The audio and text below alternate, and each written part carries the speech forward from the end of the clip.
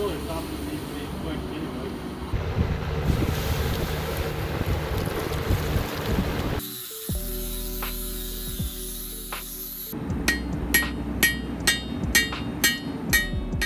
Welcome back to Airborne Productions. Today is part 3 of the 180-pound anvil build. Today we're going to completely heat treat the entire thing to get that top and the horn nice and hard. To start out, we're going to set up this propane burner to heat up the bottom. We're going to use all these bricks to insulate our heating area. We're going to get this thing set up to heat the top and the horn very hot. Once it's there, we'll be using the air hardening technique since it's A2. Okay, so our anvil right now is covered in brick. I don't know if that's the best way to do it, but we're just trying to keep the heat in because we're gonna lose too much heat. We got that burner going underneath it. We're gonna light that, and as that sits there burning, we're gonna go fill our other propane bottles for the weed burner. And we'll see if we can get this thing up to 1800 degrees. Wish us luck. The burner is burning. Okay, she's been burning now for about 10 minutes. So I'm gonna stay here and keep an eye on it. My dad's gonna run to the store and fill up the other propane bottles that we have. That way we can take the weed burners, 2 weed burners plus this bottom burner. So 3 burners in total to heat this thing up. Like I said, we're gonna try to get to about 1800 degrees. We'll see if we have enough heat to do so. We're now at the point where you can just barely put your hand on the top and it's quickly too hot. But really, it's gonna take a long time for the heat to transfer all the way throughout this entire steel block. We put this plate on top to keep in some of the heat. It's very hot already, obviously. The steel sucks in that heat, but it's better than an open top. So while heating our anvil, we were thinking, man, wouldn't it be perfect if we had some bacon? Well, I just told you that this plate's getting hot, and well,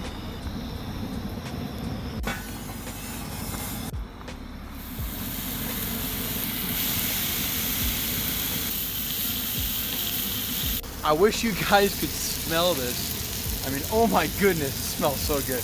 Can't wait. And this is a crucial part of the hardening process. You start with your bacon.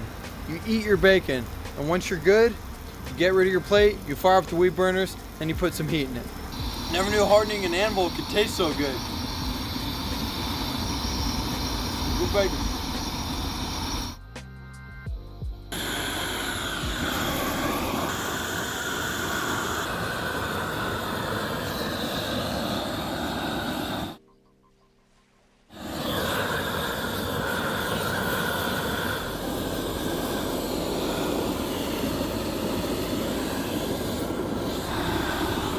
Hey Dad, touch it! Oh! As you see, it's pretty hot. The whole thing is a bright pinkish red color, but our target was about 1800 degrees, which is a lot hotter. So we kept heating the anvil until it was orange yellow in color. This steel is A2 on top, which means air hardened, which is where we started with the air compressor. But we wanted to ensure that it was cooled down quick enough, so we misted the top with water while pouring water on the 4140 horn. We continued this process until it was almost cool enough to touch. From here, it air hardened the rest of the way down. In the comments, someone will have something to say about our technique of hardening this anvil. Every time. Well, we did the best we could. We've been soaking this thing with some water, just trying to keep it cool because that core is so hot. It's just bringing heat right back out to the edges, right back out to that top and to the horn. We did the best we could, honestly. So, top is A2, horn is 4140, which are quenched differently. A2 is air hardened. 4140s typically oil hardened, sometimes water hardened. So, to keep it cool, we got the swamp cooler on. It's cooling off tonight.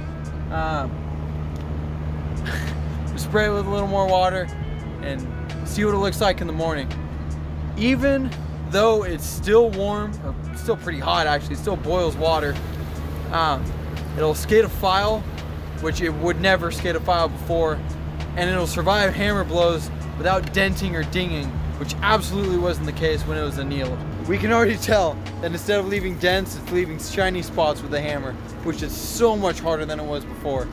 It may not be perfect, actually it isn't perfect, because frankly we don't know what the hell we're doing, but it is so much better than it was. Okay, she cooled overnight, so we're gonna take the scale off the top with a flap disc and then test her for hardness.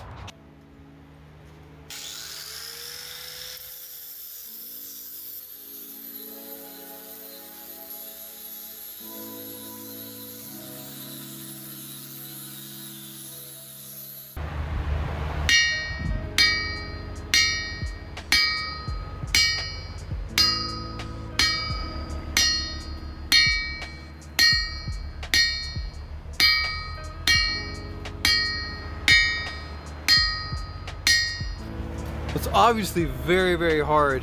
If you notice these marks, before it was hardened, my little cousins came over and found an anvil and found a hammer and went to town, because that's what you do when you have a hammer and an anvil.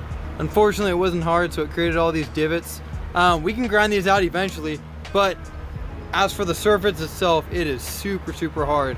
There's plenty of rebound, and we can tell just testing it, even with cold steel, it is freaking stationary.